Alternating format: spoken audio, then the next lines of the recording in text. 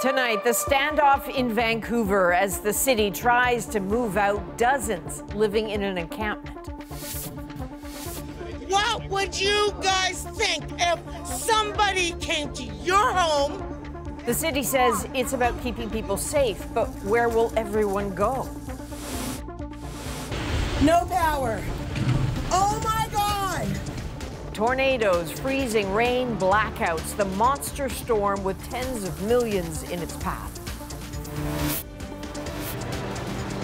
And as your grocery bills soar, so does the salary of the man in charge of Loblaws. How can he get a raise when we're paying too much for food? This is The National with Chief Correspondent Adrian Arsenault. Tonight, tensions have come to a head in downtown Vancouver, where police swept in and cleared out an encampment that stretched several city blocks for months. But before that clear out could happen, there was a standoff of sorts, with officers lined up in force on one side and encampment members and their supporters on the other. Now that the encampment is all but gone, some have sworn to come back. Susanna De Silva takes us through how we got here and where this could go next. It started early and they moved fast. It was expected, but unexpected because it was pretty freaking early. Streets were blocked, dump trucks moved in, and people living in the encampment had to clear out. What was left behind, trashed. Cressy Poirier has been living here for 2 years. Make sure that it's all clean, make sure that there's a pathway for the people, the elders. So they left us alone until today. The city said it had to clear 2 city blocks, an estimated 80 structures, down from 180 at its peak in the summer when the fire chief first called for their removal. This year alone, we have had reported 16 tent fires in that area. Local businesses have been damaged, resulting in fires and numerous explosions, which make it dangerous for anybody walking down that street. A danger felt by some living nearby. I've been assaulted twice, just trying to come home from grocery shopping, going through my front door. I had a guy come after me with a hatchet. Crews made quick progress, flanked by police. And that's what we're doing down here, is surviving, because that's all we can do, because there's nothing left for us. Until tensions grew this afternoon as advocates tried to slow the process. The street was eventually cleared, but the question all day no one could really answer, where would everyone go? All they're required to do is give them a card to go to housing. We have no housing. There is no housing. A fact the city acknowledged. And the odds of us being able to provide 100 shelter spaces today, we couldn't commit to that. And it's a fact those here know too well. Smarten up, quit wasting money. Like, get us a home. Where are you going to go? Probably out back. I wait a day or two and I'll come right back. So, Susie, those people who are living in the tents, where did they go? Well, that's a good question. We were just talking to an advocate a short time ago. He said he's not even really sure, but that in an alley nearby, there's a tent there, and that seems to be where a lot of people have gone to alleys, streets, whatever corners they can find in the area nearby, other parks. The street here itself, you already see a lot of people, a lot of belongings are back on the sidewalk. A few people tried to set up tents already after the city crews moved out, but those have been taken down. But keep in mind, there have been 10 tent encampments taken down in the city of Vancouver over the last decade. There's more housing being promised, but advocates are saying that's simply not enough. Adrian? All right, Susanna De Silva in Vancouver, thank you. Tens of millions of Canadians and Americans are taking stock of the damage tonight caused by a huge storm system that's carving a path right through both countries. So take a look at the size of it, stretching from deep in the U.S. South to up past the Great Lakes, from Manitoba to the Maritimes. But what that system brought depends on where you live. Many Canadians are now cleaning up from an ice storm, others digging out from snow, while in the U.S., another major tornado has brought new destruction and new pain. So let's begin here in Canada, where nearly 1 million customers lost power today. Marina von Stackelberg shows us the damage and disruptions caused by all that ice. Firefighters had to cut a fence to help morning commuters trapped in one of Ottawa's light rail trains.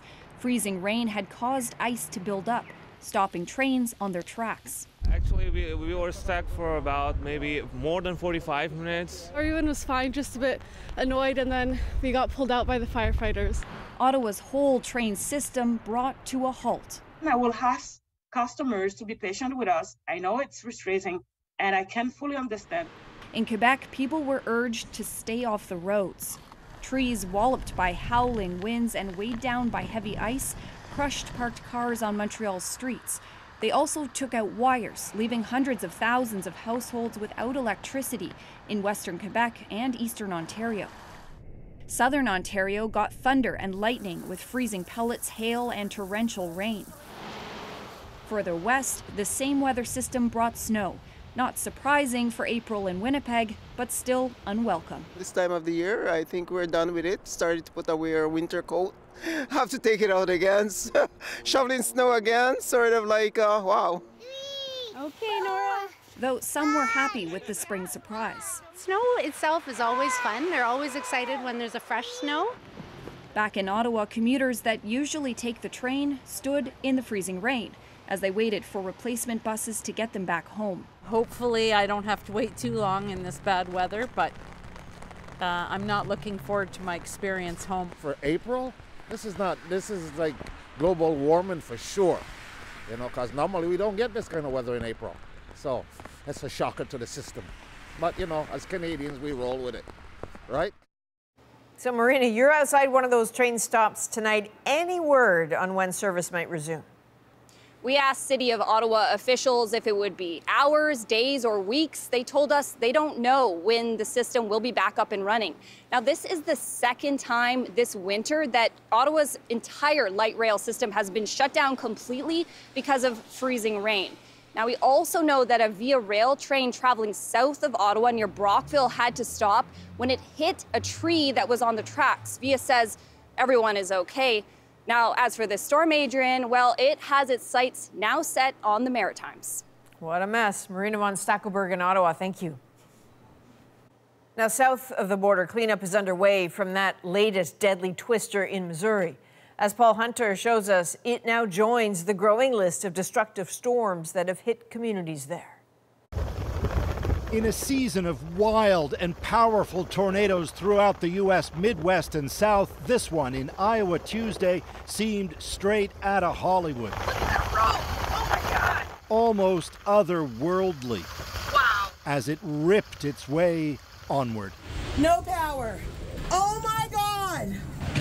This is western Illinois. Oh my God! And the same storm system that hit nearby Iowa. Yeah, I'm okay. Are you guys?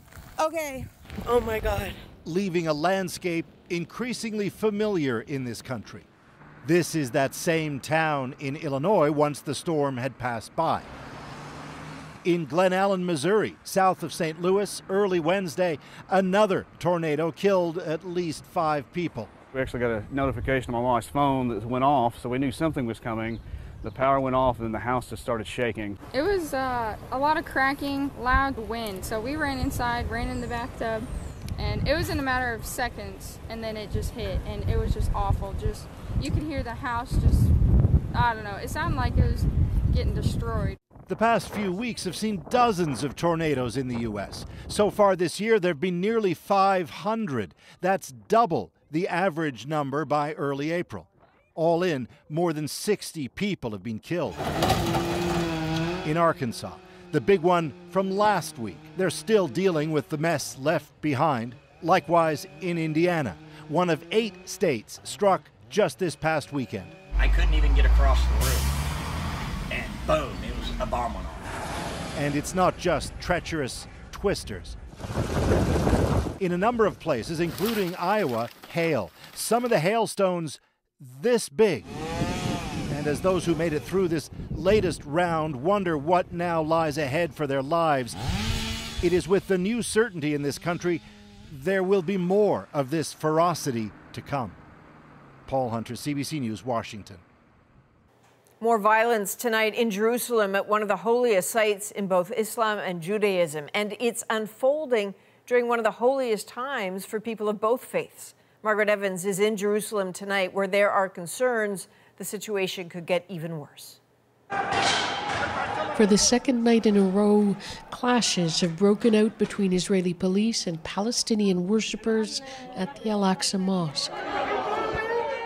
Last night, Israeli security forces stormed the mosque in the compound known to Muslims as the Noble Sanctuary. Images on social media appear to show Israeli soldiers beating Palestinian worshippers on the ground with batons. Israeli authorities say they were removing agitators who'd barricaded themselves inside. They released footage showing firecrackers being thrown at them as they entered. Clashes spread to other parts of the city, and more than 300 Palestinians were arrested. The Islamic Waqf, which administers the site, condemned the raid, accusing Israel of upsetting the status quo on shared religious sites in Jerusalem. There is agreement between Jordan, Israel, and the rest of the world that Israel does not make changes in the situation of al-Aqsa Mosque. The site is sacred to both Muslims and Jews, who call it the Temple Mount. By morning, Israeli soldiers were accompanying Jewish visitors to the compound. Their presence seen as a provocation by many Palestinians, especially given the new role for hardline nationalist religious Jews in Israel's new government. It was very, very clear that their goal is to demolish al-Aqsa Mosque and to build instead the temple. In the wake of the clashes, militants in Gaza fired more than a dozen rockets at Israel, answered in turn by Israeli airstrikes. The Israeli defense minister visited Israel's Iron Dome defense system. We will know how to hit anyone who tries to attack us, he says, to impose a heavy price on them. Several countries, Canada included, have voiced concern, calling for calm, especially at this time when the Jewish holiday of Passover and the Muslim holy month of Ramadan coincide. Margaret Evans, CBC News, Jerusalem. 4 children are dead after a man stormed a daycare in southern Brazil wielding a machete. At least 5 other children were hurt in the attack. The 25-year-old man then turned himself into police. Investigators say the suspect doesn't appear to be connected to the school or the children. The local mayor says he will declare 30 days of mourning. And several Canadian women and their children who were long held in Syrian detention camps are on their way back to Canada tonight. The camps were for suspected ISIS members and their families. As Ashley Burke tells us, what is not clear is what will happen to them when they arrive.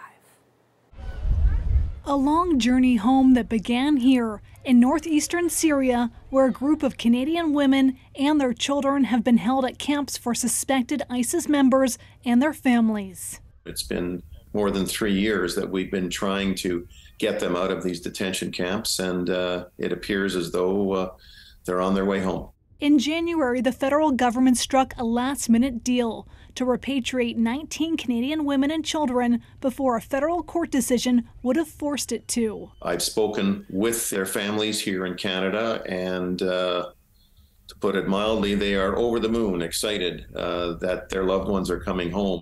But not everyone who wanted to come got on the plane. There's no chance, as far as I understand, of my clients or their children being on that flight. This lawyer represents 2 foreign mothers with Canadian children not part of the federal government's deal. She says they faced an ultimatum from Canadian officials: send their children to Canada without them or not at all. The offer here is to separate already extremely traumatized children from the sole provider that they've had. These 6 children belong to a Quebec mother given the same difficult choice. The Prime Minister wouldn't comment on that. The situation in northeastern Syria is incredibly volatile. It is of real concern to everyone around the world, and Canada is watching very, very closely and engaged with all of our responsibilities. They've been in a camp for a long while. This former executive manager at CSIS doesn't believe the women are a national security risk. I don't see them as posing a threat, but they may actually have assisted ISIS in some capacity. But says they could face criminal charges. Maybe they were compelled to, or maybe they voluntarily, in some capacity, were radicalized and assisted the terrorist groups, in which case they would be subject to a criminal investigation. So, Ashley, we have seen consequences after other similar repatriations. That's right, Adrienne. 2 women repatriated last year from northeastern Syria were both arrested when the plane touched down on Canadian soil. One is facing a terrorism-related peace bond, the other 4 terrorism-related offenses. All right, Ashley Burke in Ottawa, thank you. China is threatening retaliation after a meeting between the president of Taiwan and the U.S. House Speaker. It's not our intention to escalate. We want to continue to build and foster democracy and freedom, and there should be no fear. Well, following the meeting, Kevin McCarthy promised America's unwavering support for Taiwan. The Taiwanese president thanked him, adding her country is facing unprecedented challenges. Officials in China are calling this visit a provocation, and that government says it plans to respond, but it did not specify how. In a visit to Poland, the Ukrainian president thanked his country's neighbor for its continued support since Russia's invasion. As Susan Ormiston tells us, as the war drags on, supplies are stretched thin. Greeted in Warsaw with full pomp and ceremony on Zelensky's first official visit to Ukraine's closest European ally, the Polish president, Andrzej Duda, gave him a hero's welcome. There's no doubt that you, Volodymyr, are an absolutely special man, he said. Awarding Zelensky the Order of the White Eagle, Poland's highest honor, Zelensky returned the praise. You've not abandoned Ukraine, he said. I believe there's historic strength between our countries. He needs his allies as the war voraciously consumes military aid. The fight in Bakhmut, Zelensky said, is difficult, but Russia has not taken control. As Ukraine received the first of about a dozen MiG fighter jets promised by Poland. In a contested and dangerous world, we cannot take our security for granted. In Brussels, NATO's Secretary General meeting with foreign ministers urged countries to up their spending to NATO to 2% of GDP minimum. Canada is well below that. As war is back in Europe, as tensions are flaring in the Indo-Pacific, we need to make sure that we step up our game, and that's what we'll do. Does that mean that Canada will step up its game to minimum 2% of defense spending for NATO? We're undergoing a very important defense policy review, which is required before announcing any further investments. Joly was clear that Canada and others are asking China to press Vladimir Putin to engage in peace talks, as a flurry of heads of states descend on Beijing this week, meeting with Chinese President Xi. And I think China could certainly help in making sure to say clearly first to Russia to get out of Ukraine, and second, to take the phone call for President Zelenskyy. But so far, even with the strongest of allies, diplomacy has not deterred Russia's brutal intent. Susan Ormiston, CBC News, London. Former Prime Minister Brian Mulroney is recovering after being treated for prostate cancer. Mulroney's daughter says her father is now doing well and should be back to normal life in a matter of weeks. His family says the procedures were tough, and they're thankful for the outpouring of support. CBC News has uncovered new concerns about the investigations into alleged foreign meddling in Canadian elections. Committees looking into the matter have been denied access to private cabinet records. And as Murray Brewster explains, that is raising questions about government transparency. The federal cabinet room. What happens here is supposed to stay here. That is at odds with the marching orders for 2 review agencies looking into what Ottawa knew about alleged Chinese election interference in Canada. Today, I spoke with David McGuinty, the head of NCAP, and with Marie Deschamps, the head of NCIRA. I underscored that Canadians need to have faith in their institutions and deserve answers and transparency. NCAP, a multi-party committee of MPs and senators sworn to secrecy that reviews intelligence activities. and Sierra, an independent national security review agency. Both don't have access to secret cabinet documents, something that's created problems in past NCCOP investigations. And so we have gently but persuasively worked with the Privy Council Office and the Prime Minister's team to say, no, sorry, you have to start working with us more openly. And on behalf of Canadians, they need to know as much as we can inform them. The reviews will help the Prime Minister's Special Rapporteur, David Johnston, decide on a public inquiry. The federal department in charge of cabinet secrets says Johnston will get to see everything, including cabinet confidences, where necessary. But there is no similar guarantees for the committees. And CIRA should have access to cabinet confidences because they're to look at the flow of information to decision makers, whereas NCCOP is really looking at the activities of the agencies themselves, CSIS and CSE. Experts say you can't promise transparency, but then say you can't look at that. The government had best get ahead of it now because it's not something that's going to be going away. And just from an optics perspective, it doesn't look great. There is precedent for waiving cabinet secrecy. Last summer, the Liberal government allowed the commission investigating the invocation of the Emergencies Act to look at what cabinet did and didn't know about the convoy protest. Murray Brewster, CBC News, Ottawa. Canada's largest grocery chain is defending boosting its CEO's pay while questions swirl about how much shoppers pay. It's not just about profit. It doesn't go to me. But will it turn consumers away? How can he get a raise when we're paying too much for food? The Prime Minister's official home is a piece of Canadian heritage, but now it has a major rat problem. And wedding bells in the middle of a media circus. We finished the ceremony, and right as we walked out, someone said, "Trump just got out, Trump just got out." The moment you didn't see. We're back in 2.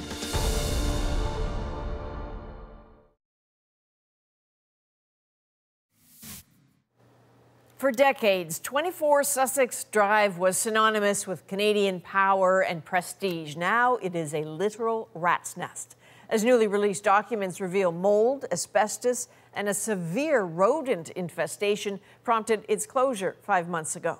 Justin Trudeau refused to move into the official residence when he was first elected. Today, he said its fate is not up to him. I made the decision a number of years ago not to move into that house. I know there have been ongoing consultations and important processes to balance the historical heritage nature of that building. Those conversations are continuing within the NCC and the Department of Public Works. Debate over what to do with the crumbling residence has dragged on for years and through several governments.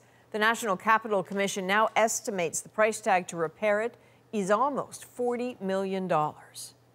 Now, the price tag of your groceries continues to soar, and the paycheck of the man who runs the biggest grocery store chain in the country is also going up. Nisha Patel takes us through the numbers. So you're going to flip over this. Galen Weston is one of Canada's most recognizable CEOs. As the face of Loblaws, Superstore, and No Frills, he's also one of the most scrutinized. Now it's his paycheck that's making headlines. As the Globe and Mail first reported, Weston earned a total of $11.79 million in 2022, an increase of more than $1 million from the year before. After Loblaw hired consultants that determined he was underpaid. I think what the board of directors deems his salary appropriate is what they should pay him. How can he get a raise when we're paying too much for food? Canadians have focused their frustration over soaring food prices on the grocery giants, though executives insist they're not taking advantage of inflation to boost prices. It's not just about profit. It doesn't go to me. It goes back into this country. Loblaw says Weston's compensation is in line with other grocery executives. This business professor argues CEOs are highly skilled and should be compensated accordingly. Is this pay raise justified? There's a market, a competitive market for superstars, whether it's entertainers, musicians, athletes, CEOs. There is a supply and a demand, and you pay the market price or you lose them. That may be tough to hear for many Loblaw employees whose paychecks haven't even kept up with inflation. They can't afford to shop where they work. People ought to be compensated vis-a-vis their skills and the value that they bring to the company. I mean, you can't argue with that. But the question is, when does the gap become so much so as it is morally offensive? A gap that seems to be growing between those who work in the corner office and those who work at the checkout. Nisha Patel, CBC News, Toronto. Families of those who died in a massive fire in Old Montreal are demanding to know, could it have easily been prevented? A simple battery in a fire alarm, and he would be here. The exclusive interviews with families now grieving lost loved ones. And new details about an attack to stop a controversial pipeline. Who do you think is responsible for that attack? I don't have an idea. Do you understand why I might find that hard to believe? Now police say they are zeroing in on the group they think is responsible. The National takes you deeper into the story shaping our world. Next.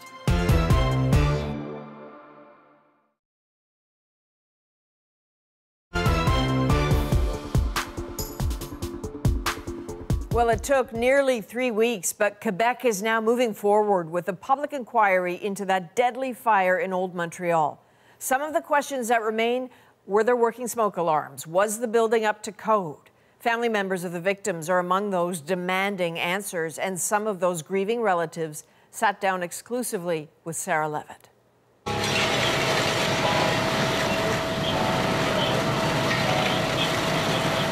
What's been foremost on your mind these past 2.5 weeks?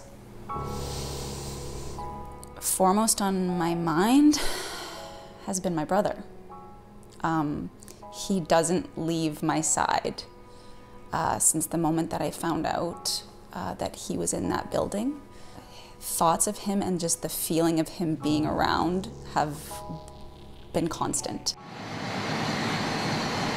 In the early hours of March 16th, a fire broke out in this old Montreal heritage building, ripping through the wood interior. 9 people managed to get out. At first, it wasn't clear who hadn't.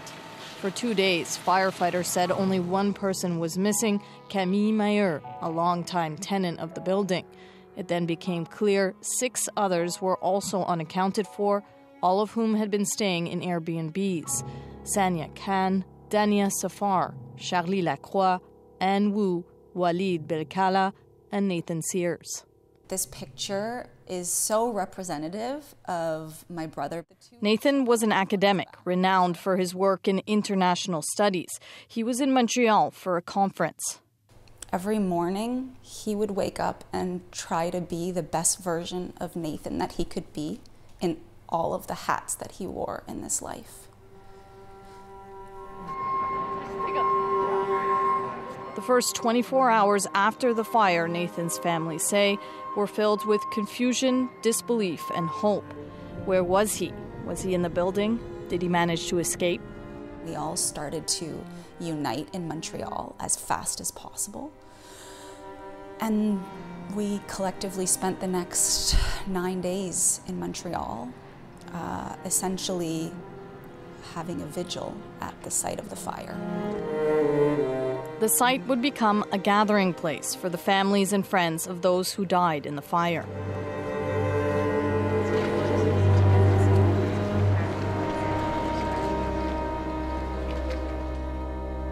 Thank you. Thank you very much for speaking with me. I appreciate it. Among those who stood vigil, Anne Wu's parents. It was a long journey from Tongling, China, to get there. Can you tell me what it's been like for you? When we learned it was a fire, her mother says, we panicked. Again and again, we tried to reach her, to no avail. Like Nathan, 31-year-old Anne Wu was also an academic, a neuroscientist also in town for another conference. High correlation to the learned movement. She decided to rent an Airbnb and stay in Montreal for one more day.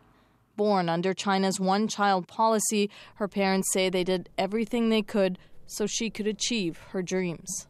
This hurts so much, her father says. For us, Montreal is a place of heartbreak and indignation.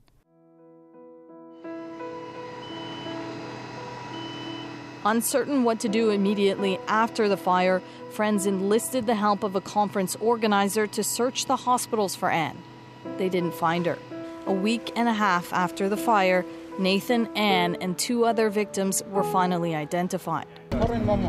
Desperate for answers, Nathan's father, Randy, interrupted a press conference with Montreal's mayor.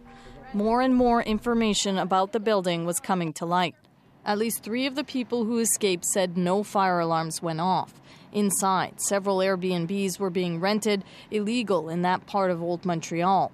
And the family of 18-year-old Charlie Lacroix, who also died, described her call to 911 that night, where she said she was in a room without any windows. The coroner told the families that both Anne and Nathan died of smoke inhalation. The investigation into the fire continues, but Nathan's family believe there was no working fire alarm or smoke detector in his room. The thing that we have repeated the most, probably, in the last few days anyway, was that a simple battery in a fire alarm, and he would be here. It's so simple. So, Sarah, this is really wrenching, but also really important to hear from them. And there have been some important decisions made since the fire, including that public inquiry announcement. And leading that, Adrian, is the coroner who's been involved in the ongoing police investigation. Meanwhile, Nathan Spears' family, they've applied for a class action lawsuit on behalf of the victims. They're seeking damages from the building owner, the person who was running the short-term rental, as well as Airbnb itself. And you know, Brittany Sears told me it is about getting closure, but the most important thing for her is that other families don't have to go through this. Indeed. Sarah Levitt in Montreal, thank you. Thank you. Police say they are closing in on suspects who destroyed the site of a contentious pipeline. Are you suggesting that the people who were involved had some sort of attachment to the anarchist movement? Absolutely. The exclusive new details into a year-long investigation. Next.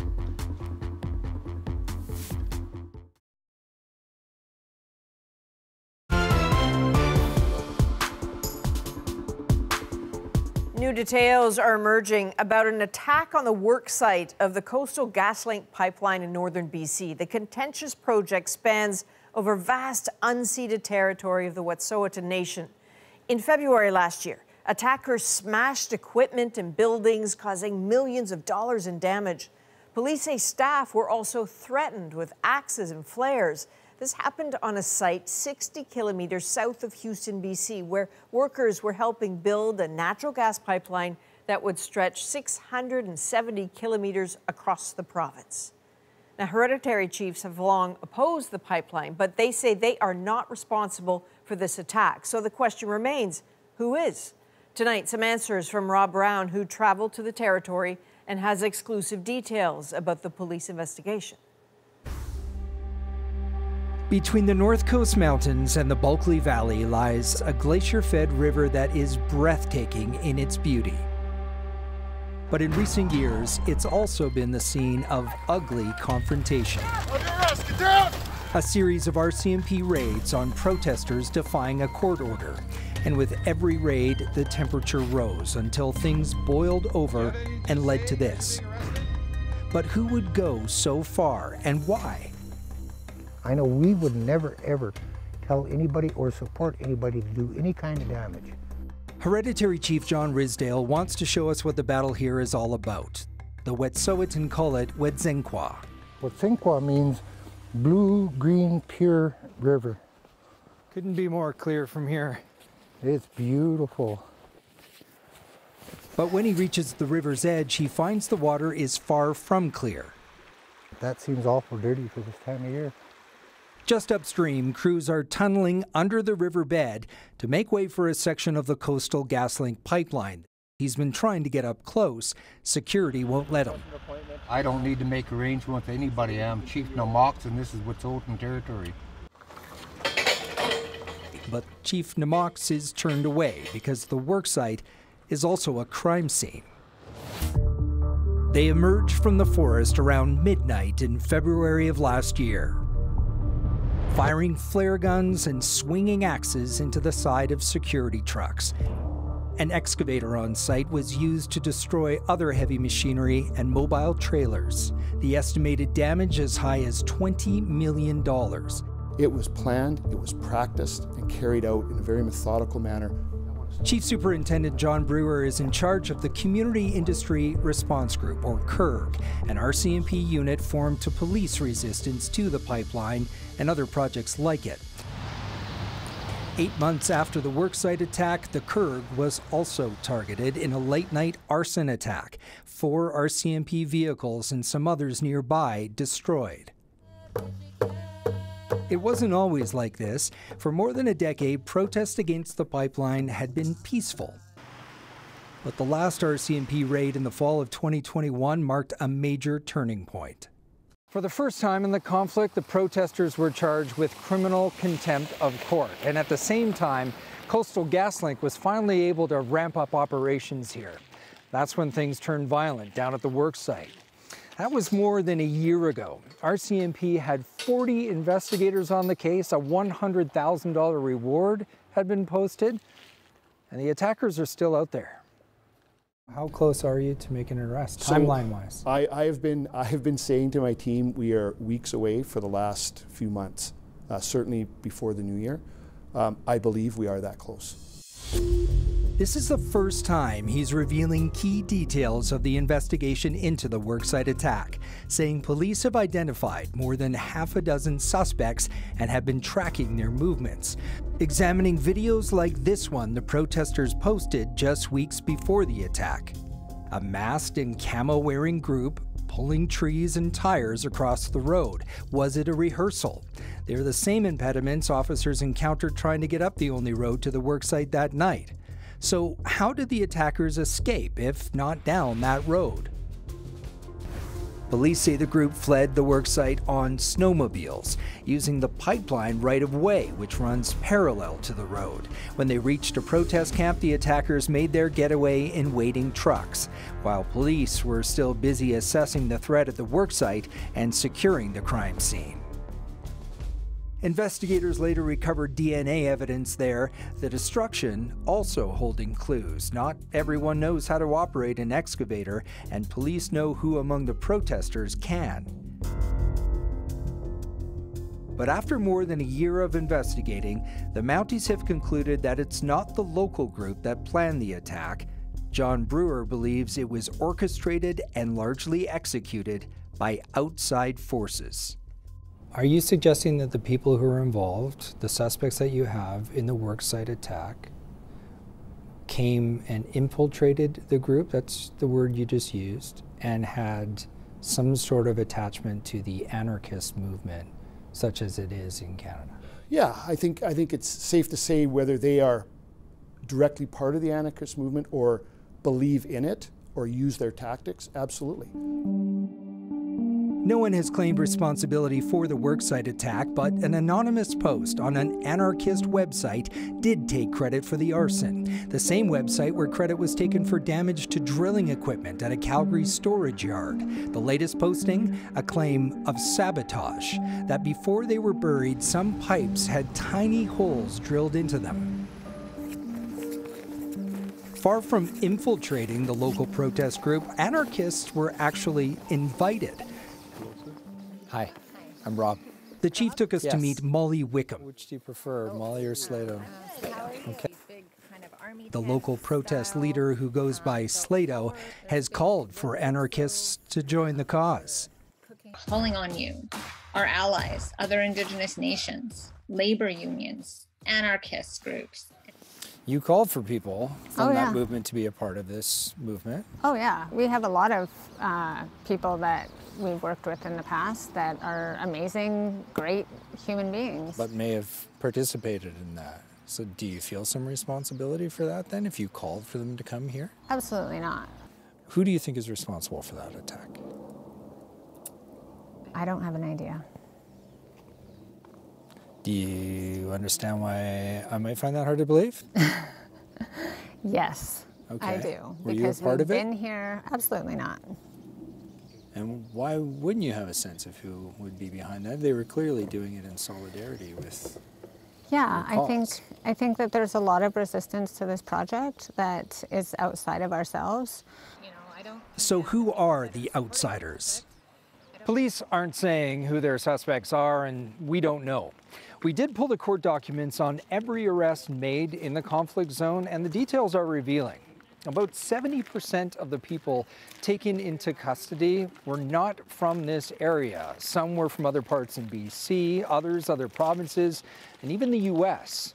And more than one of them had ties to the anarchist movement. Our nation was hijacked. Our nation's name was hijacked. They've taken our name and put it in a bad spotlight all across Canada. Bonnie George works for Coastal GasLink. She's also Wet'suwet'en and believes the violence has done lasting damage to her people, saying many protesters feel the same and have left the movement.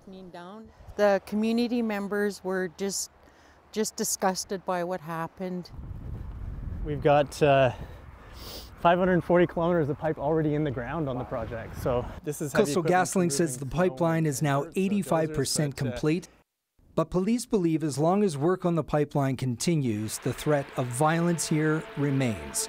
The tunneling under the pure water of Zelenskyy should be finished by June. Where the fight to protect the river goes then is far less clear. So, Rob, the references to this anarchist movement in your story, in a sense, is movement not a bit of a misnomer here?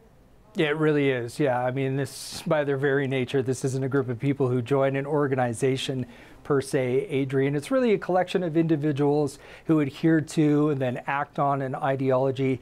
Police say that number is very small in Canada. We've been in contact with one such person, originally from Ottawa, now lives in Mexico, where he publishes an anarchist newsletter. This is a guy with a history in Quebec, the States, and BC, was arrested in Wet'suwet'en territory for assault on a police officer with a weapon. That charge stayed. He has yet to answer our direct questions about that worksite attack, Adrian. Just briefly, it sounds like work on the pipeline is actually pretty advanced. Any sense of when it will be completed? Companies hoping within the calendar year. This is a project that's faced lots of delays and is way over budget, more than 2 times over the original estimate. Now sits at a cost of $14 billion, Adrian. All right, Rob Brown in Calgary, thank you. You bet. Next, a courthouse wedding with Donald Trump right next door. We just took it in stride and saw a lot of humor in it. Well, he was saying not guilty. They were saying I do in our moment.